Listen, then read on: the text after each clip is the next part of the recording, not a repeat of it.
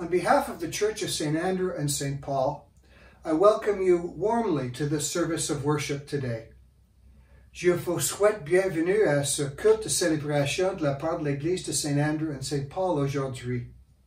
As you can see, I am recording this on a day of beautiful sunshine, lighting up freshly fallen snow, reminding us of the words of the prophet Isaiah, "Arise, your light has come. God's glory has shone upon you." Let us worship God and let us pray. Glorious God, the secret is out. Your light has split the darkness, and those who couldn't see now have seen your truth revealed.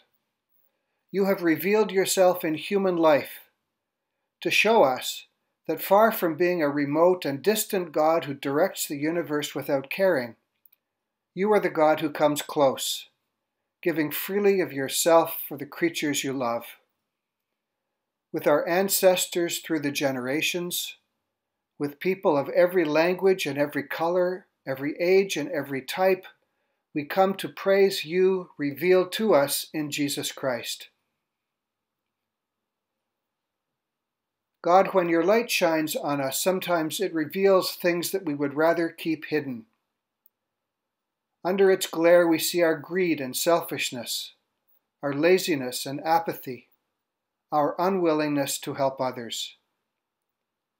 We see our trust in false gods and unwillingness to live as your children. Yet our only hope is that forgiveness is not only possible, it's what Christ came to reveal about you. While we can never take it for granted, given its great cost, we thank you that it is freely offered to all who seek it. Gracious God, we turn to you, trusting that we are freed from our past and new possibilities will be emerging. We pray that you would reveal more to us about what it means to be disciples of Christ, and would give us the courage and vision to follow where he leads. And together we pray the prayer that Jesus taught all his disciples to pray. Our Father, who art in heaven, hallowed be thy name. Thy kingdom come, thy will be done, on earth as it is in heaven. Give us this day our daily bread, and forgive us our trespasses, as we forgive those who trespass against us. And lead us not into temptation, but deliver us from evil. For thine is the kingdom, and the power, and the glory, forever and ever. Amen. I'd just like to take a few moments to highlight just a number of the announcements that you can find in our bulletin for today. First, with regard to our sermon discussion group, it meets again tomorrow evening, and if you'd like to sign up for that discussion group, please follow the instructions in the bulletin. And then on Tuesday at 11 a.m, Ian, our Associate Minister, is continuing his very popular and very interesting discussion on faith and art, entitled Creating Our Way Through. And then two final announcements for next Sunday, St. Valentine's Day, Sunday the 14th of February. Just after the service at 12 noon, I will be hosting another virtual coffee and conversation. And then at 3 p.m, there will be a virtual tour of St. Stephen's Cathedral in Vienna.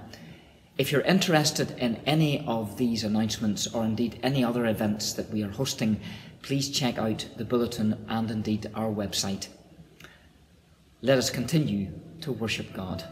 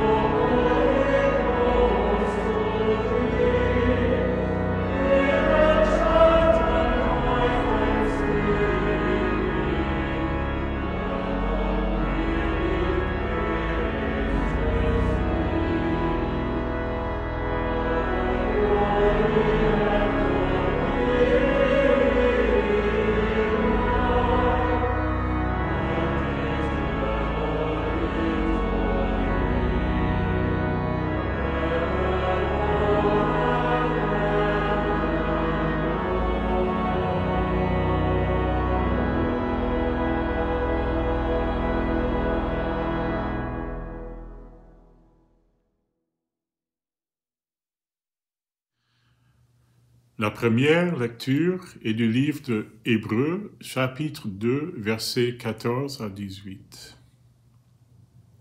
Écoutons la parole de Dieu. Puisque ses enfants ont en commun la condition humaine, lui-même l'a aussi partagée de façon similaire.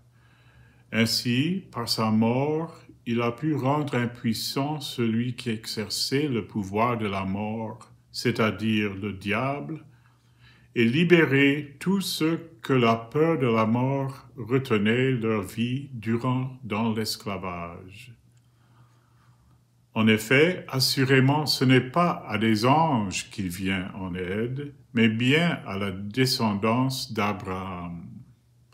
Par conséquent, il devait devenir semblable en tout à ses frères afin d'être un grand prêtre rempli de compassion et fidèle dans le service de Dieu pour faire l'expiation des péchés du peuple. En effet, comme il a souffert lui-même lorsqu'il a été tenté, il peut secourir ceux qui sont tentés. La parole de Dieu. Rendons grâce à Dieu.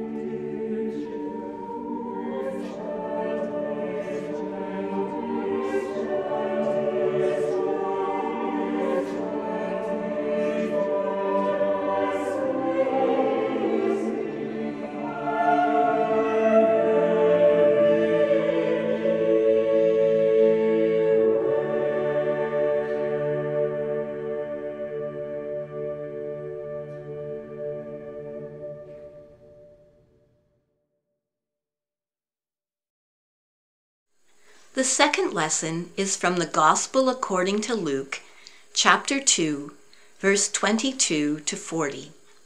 Listen for God's word. When the time came for the purification rites required by the law of Moses, Joseph and Mary took him to Jerusalem to present him to the Lord, as it is written in the law of the Lord, every firstborn male is to be consecrated to the Lord, and to offer a sacrifice in keeping with what is said in the law of the Lord, a pair of doves or 2 young pigeons.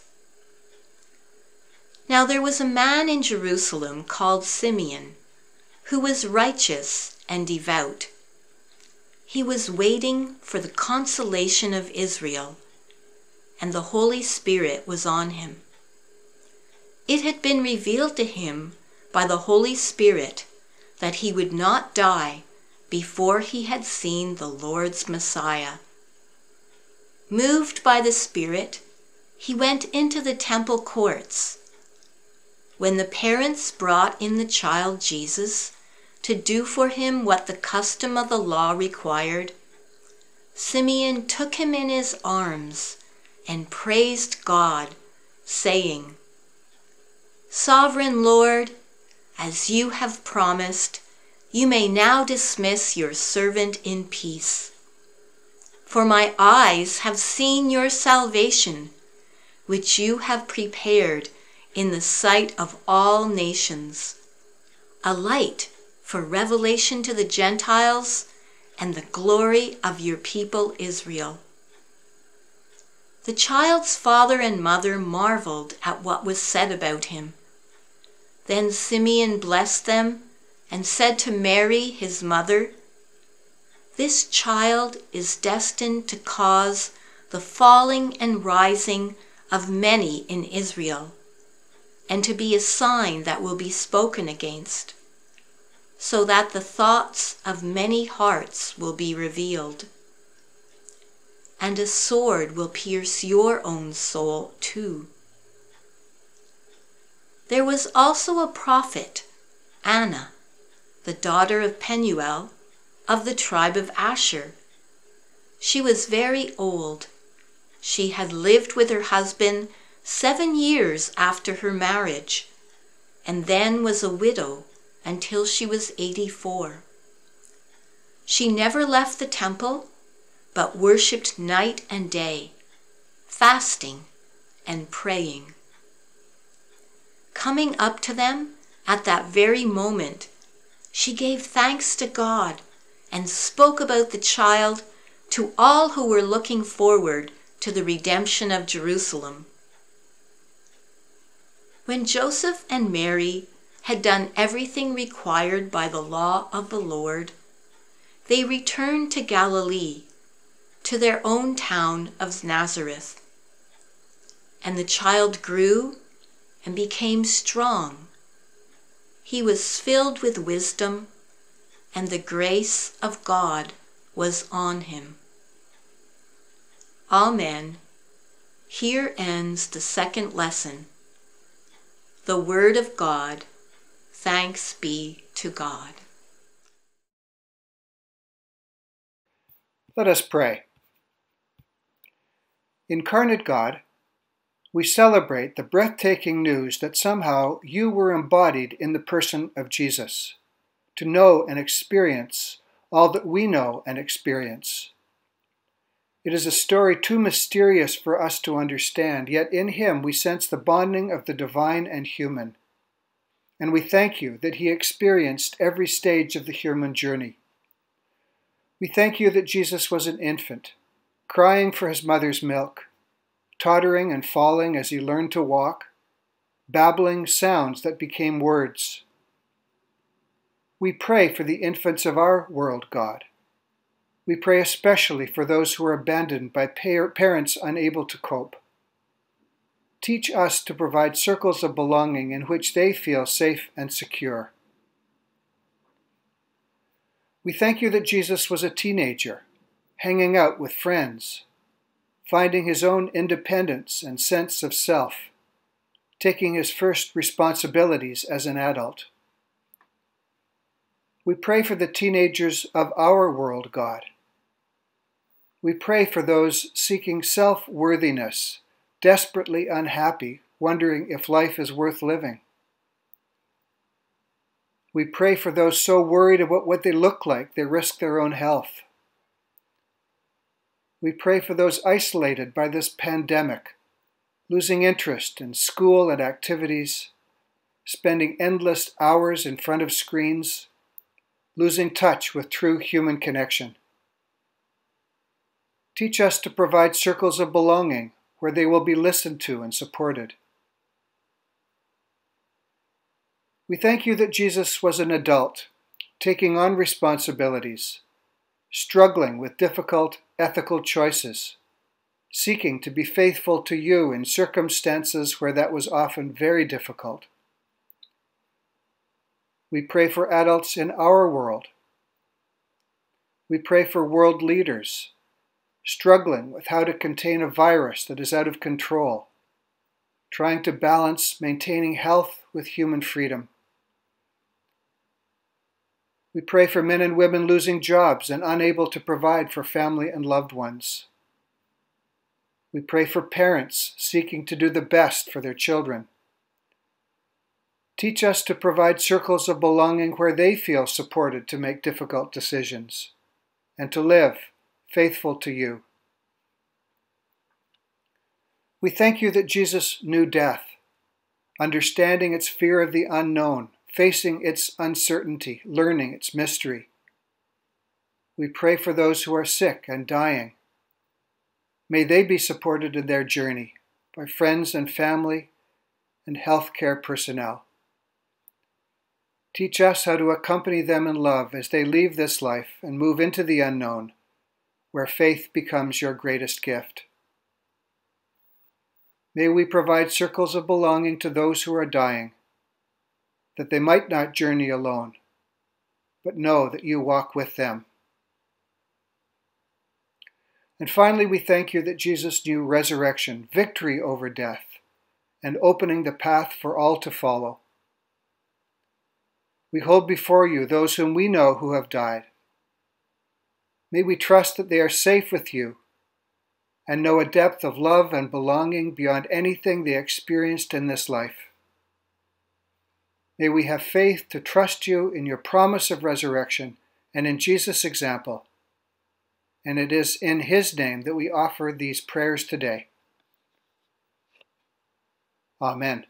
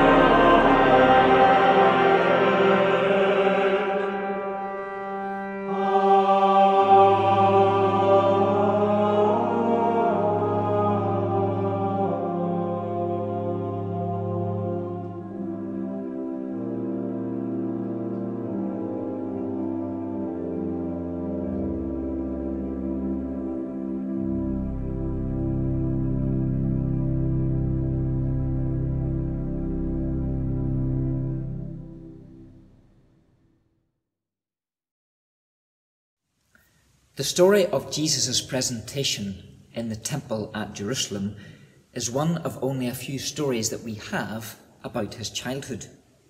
It sits with the stories of his circumcision and naming, the visit of the Magi, and the subsequent escape of his family to Egypt, and then finally his getting lost in the temple at the age of 12.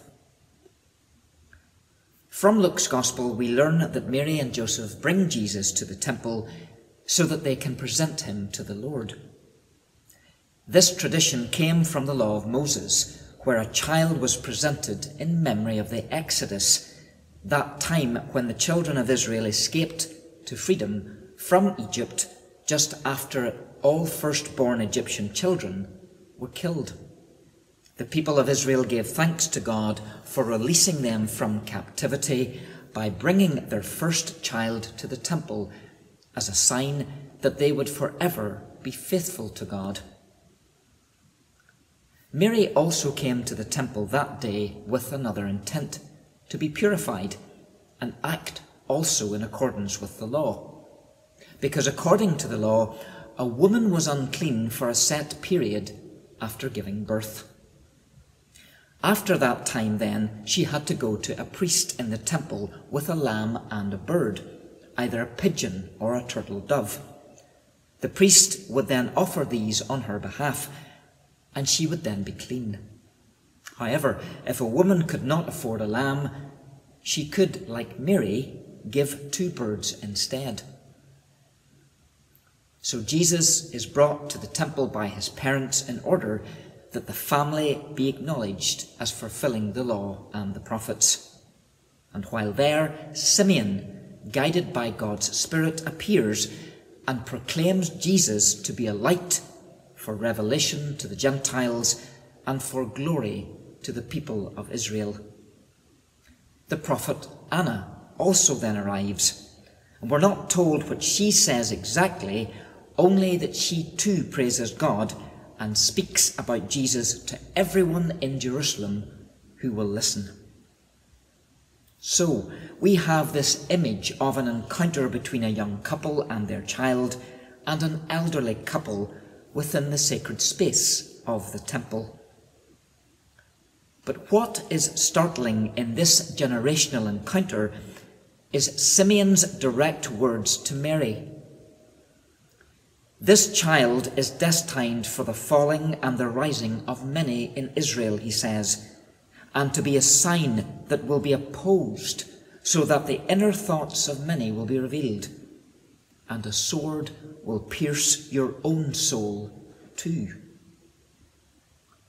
This last part is especially alarming, as it alludes to the moment a soldier would shove a spear into Jesus' side as he would hang dying on the cross.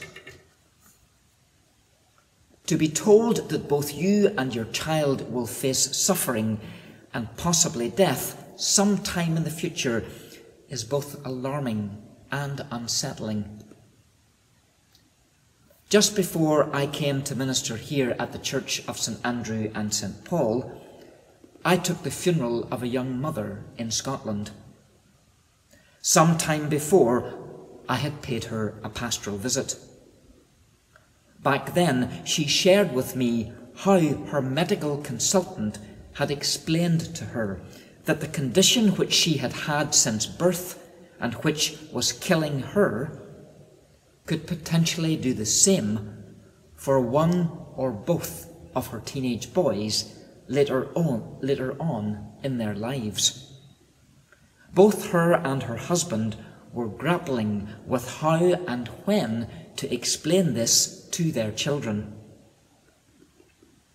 I distinctly remember sitting in their beautiful living room with this spectacular seascape view as she calmly told me this deeply unsettling news.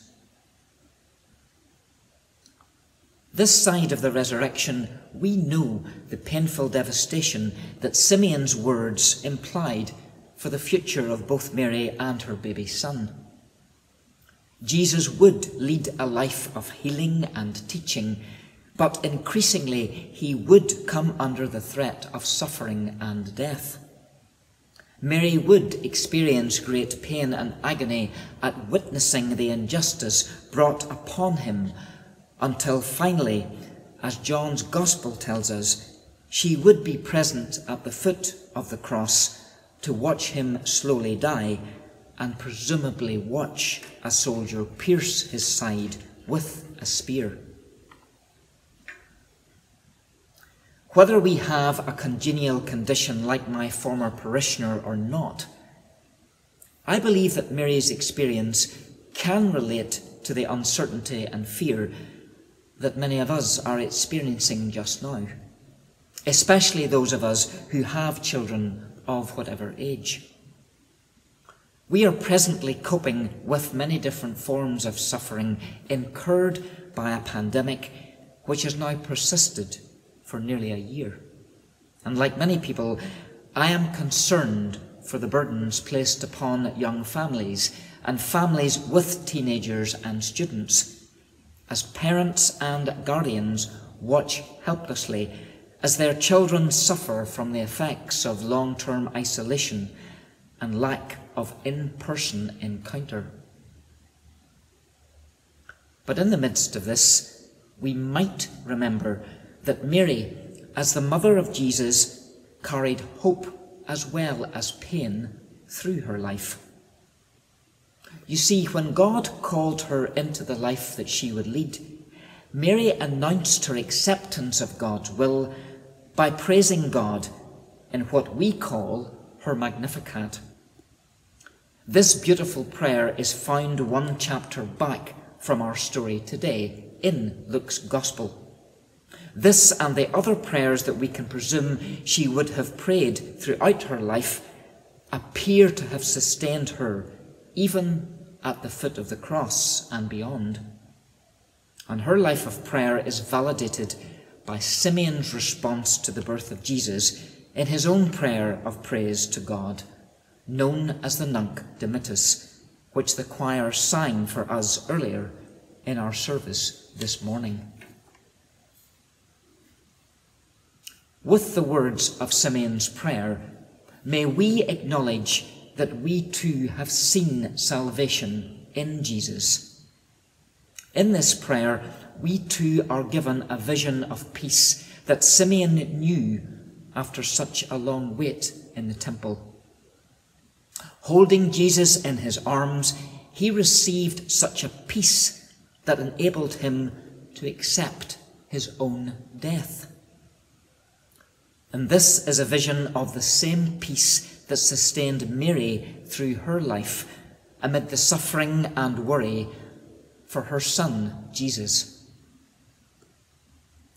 So may we be thankful then for Simeon's vision of peace, a vision where we too can acknowledge God's presence in our own lives, a presence of steadfast love and of faithfulness, despite the pain, anxiety, and uncertainty of our times. May it be so, because it is to the Father, and to the Son, and to the Holy Spirit that we give both praise and thanksgiving, both now and indeed for evermore. Amen.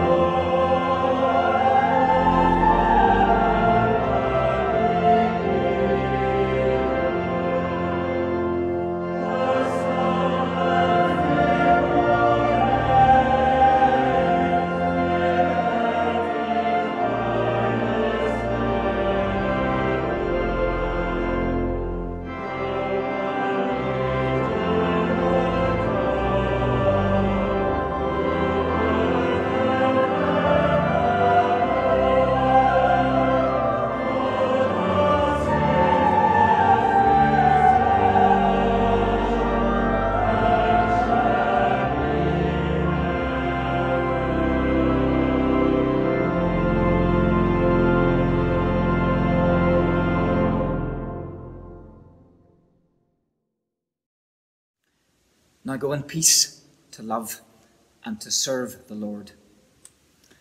And the grace of the Lord Jesus Christ, the love of God, and the communion of the Holy Spirit be with each and every one of you, both now today and indeed for evermore.